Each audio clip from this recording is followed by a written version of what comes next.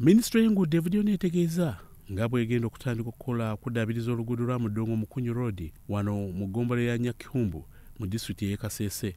Omulimu guno genda kubanga kutwala kilometers 8.3 era ngenda kubanga guganyulwa ebitundu nga Bwera, Nyakiyumbu, Mukunyu mu kitundu ekya Bukonjo West saako ne Bukonjo East.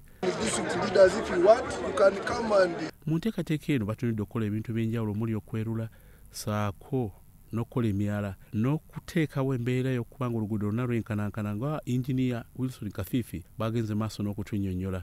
The road rehabilitation is going to upgrade this road to a district class 3 road, gravel.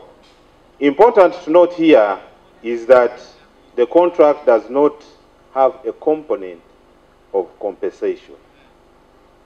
Even this road is part of PDM under the pillar of infrastructure movement. So Nyakiyumbu sub-county, by the end of 6 months, will have received 2.6 billion plus the 1.4 billion for financial inclusion for loans and then for rehabilitation of the road. Mu nteekateeka eno alaze essuubi nga bw'ejja okufundikira mu budde obwennyininyini era nga ono ekafuba bayitiddwamu okutuukiriza ebigendererwa by'eggwanga eby'enkulaakulana giyite National Development Plan ey'omulundi ogwokusatu.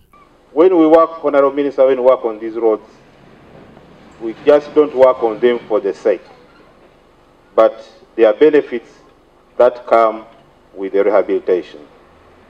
And the rehabilitation will improve connectivity of the communities, reduce on the travel time, reduce the vehicle operating costs. Okusinziira ku Engineer Kafifi mu nteekateeka eno naddala wano e Mundongo ku Mukunyu tewali nteekateeka ya kusasula abantu bonna abeesinza era wasinzidde wano n'asaba abatuuze okukkiriza okulagana ne gavumenti nga bawa ebimu ku ttaka lyabwe ku lw'okulaakulana kw'ekitundu.